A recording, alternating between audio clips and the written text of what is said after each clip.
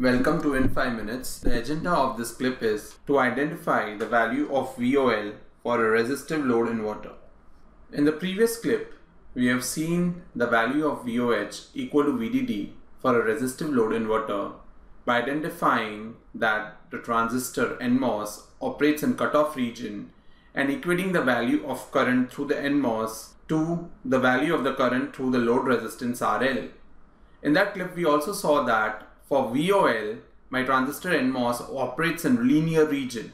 So now let's equate the value of my current in the linear region with the value of my current flowing across the resistor. Let's quickly do that. VOL is nothing but output low. That means my input is going to be high, equal to VDD. And with that, we start. ID in linear is equal to IR, means the current flowing across the resistor. Let's write the equation of the current in the linear region. It's there on the left hand side of the screen. Kn by 2 twice VGS minus VT into VDS minus VDS square. This is equal to current flowing to the resistor, which is nothing but VDD minus Vout upon RL. Now if you look properly, you will know that VGS is nothing but equal to Vin, which is nothing but equal to VDD. See, Vin, VGS, and here we have seen that input is nothing but VDD. We also know that VDS is equal to Vout, and because we are trying to find out VOL, we know that Vout is nothing but equal to VOL, because output is what we are finding. So let's quickly do this substitution. This is nothing but Kn by 2 twice VGS nothing but VDD minus threshold, VDS nothing but Vout, which is nothing but VOL minus VOL square, equal to VDD minus VOL upon RL. Now if we simplify this equation one step further, we get a quadratic equation which is as follows. Therefore VOL square minus twice VDD minus VT plus 1 by Kn RL. This entire thing is into VOL plus twice VDD by Kn RL equal to 0.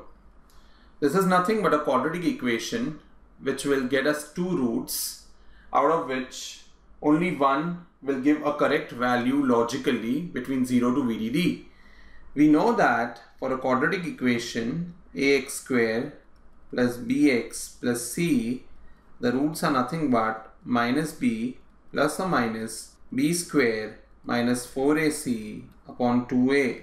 We know here in this case a is equal to 1, c is equal to twice VDD by KNRL, it's a constant, and b is nothing but minus twice VDD minus VT plus 1 by KNRL.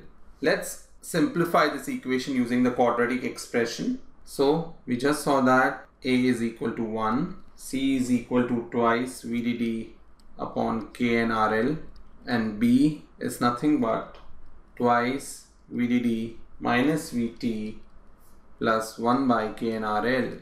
And we know that we have nothing but the roots as minus b plus or minus. In this case, minus will give us the correct value, square root of b square minus 4ac by 2a. So when you do the substitution, the value of VOL which we get is nothing but VOL equal to VDD minus VT plus 1 by KNRL. Remember, this entire term is into 2, but it's getting divided by 2a, where a is equal to 1, so 2 into 1 is 2, so 2 gets cancelled out.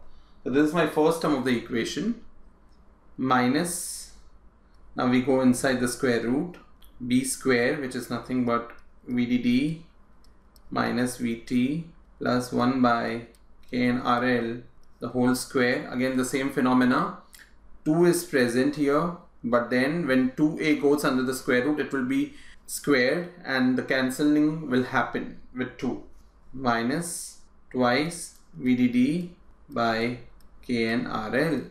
So this is the term which we get when we substitute the value of VOL in the quadratic equation. So now all the terms will be given to you and the problem is nothing but a straightforward problem to solve. Hope you have followed it and stay tuned for the further clips on VIL and VIH.